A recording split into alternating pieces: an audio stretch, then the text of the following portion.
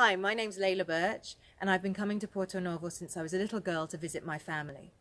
This building used to be a home for disabled children and child amputees, but as you can see, it's fallen into rack and ruin. Now the guys over at Portonovo per Tutti, they want to restore this building so that it can be an asset to the local community. Their idea is to create a place where young people from all over the world, some from urban environments who have never seen the countryside or know how crops grow, to be able to come here and stay at the hostel, learn about ecology and how to conserve the environment.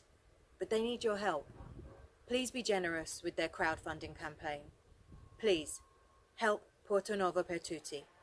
Portonovo for all.